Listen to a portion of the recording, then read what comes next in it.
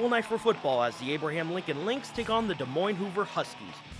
With AL up 3-0 in the second quarter, Hoover's Wilfred Kuikow goes deep and gets picked by the Lynx's Frank Jerkovich.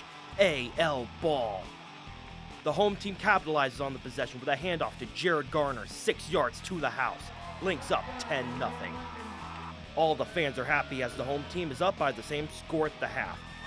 The second half would be a change of fate. Third quarter, Kuikow throws deep to Patrick Sullivan for a 47-yard touchdown. AL still up 10-7.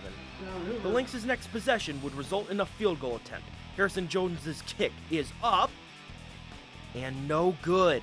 AL still up 3. Huskies capitalize as Kuikow throws to Don Markle. PAT missed. Road team up 13-10. Fourth quarter, the Huskies then pull away.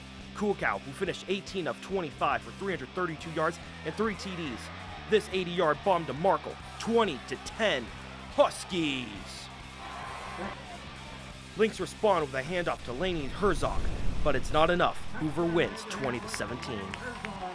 You know, we played a good first half. Second half, unfortunately, we came out and missed a few assignments. You know, we missed a field goal, and that was big. You know, you end up losing by 3, and unfortunately, that might have came back to haunt us. We're going to have to rally on this, and, you know, seniors got to get together, juniors got to get together, everybody, and we're going to have to go back to the drawing board. AL still has 1 win on the season. The Lynx host Sioux City West next week. For the Bluff Sports Zone, I'm Colton Emsweiler.